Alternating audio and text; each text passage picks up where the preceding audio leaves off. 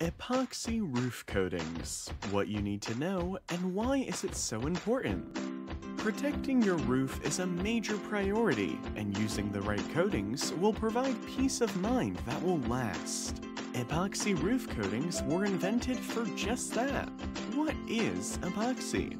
Epoxy is a resin that sticks onto any surface and makes the surface harder.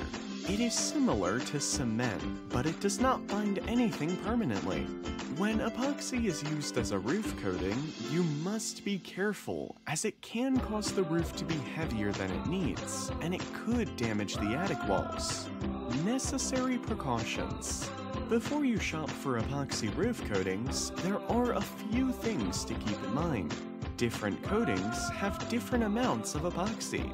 Since no roof is created the same, it is important to see what kind of coating is necessary. To do this, check what your roof is made of and how old it is. Different roofing materials have different durabilities, and this will give you an idea of how strong the coating you will need. For example, a roof with asphalt shingles, the most common roofing material, does not require coating with a high epoxy content. A metal roof that was recently been installed may need a higher content epoxy coating. To not permanently damage your roof, err on the side of caution. Applying too much coating can weigh down your roof, especially if you have asphalt shingles.